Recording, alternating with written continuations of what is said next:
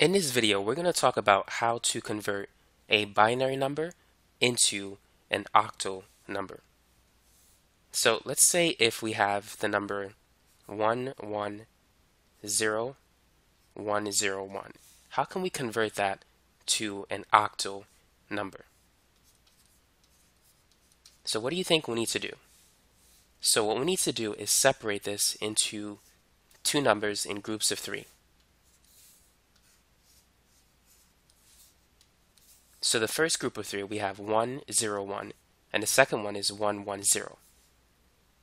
Now the first number has a value of 1, the second number we need to multiply by 2, and the third by 4. So 1 times 4 is 4, 1 times 2 is 2, 0 times 1 is 0. So all we're going to do is just add the 4 and the 2, and so that's going to give us 6. Here we only need to add the 4 and the 1 because 1 times 4 is 4, and 1 times 1 is 1. And so this will add up to 5. So our answer is going to be 65. So that's how we can convert a binary number to an octal number. Now let's try another example. So let's say if we have the binary number 100111. Go ahead and convert it into an octal number. So first, let's separate it into groups of three.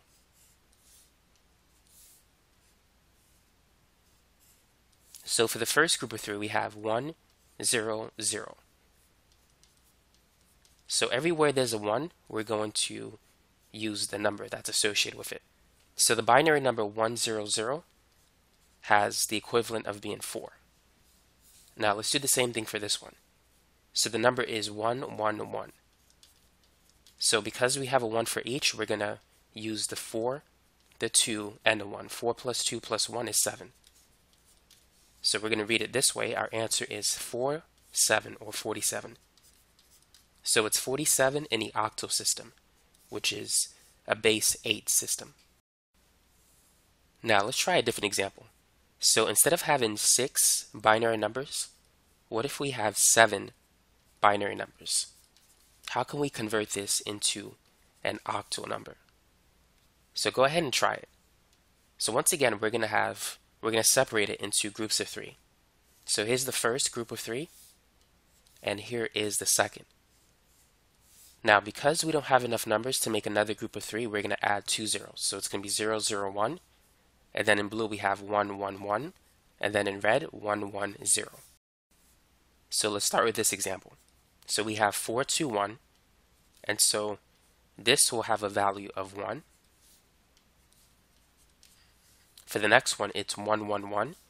So we need to add up each number. We have a 1 associated with the 4, the 2, and a 1. 4 plus 2 plus 1 is 7. And for the next one, we have a 1 in front of the 4 and in front of the 2. So we're only going to add 4 plus 2, which is 6. And so you can see the answer. It's 176. And so that's it for this problem. Now, for the sake of practice, let's do one more example. So let's say we have the binary number 11011010. Go ahead and convert it into an octal number. Feel free to pause the video. So the first group of 3 is 0, 1, 0. And the second group of 3 is 0, 1, 1. And then the last one is 1, 1, but we're going to add a 0 to it. So it's 0, 1, 1, and then 0, 1, 1, and 0, 1, 0. So let me just color code it so you can see which one matches.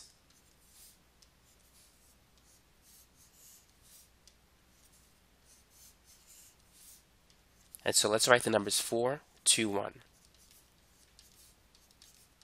So everywhere there's a 1, add up that number. So we're going to add up 2 and 1. So 2 plus 1 is 3. And here we're going to do the same thing. Here we only have a 2. So our answer is 332, or 332 in the octal system. And so that's a very simple way in which you can convert a binary number into an octal number.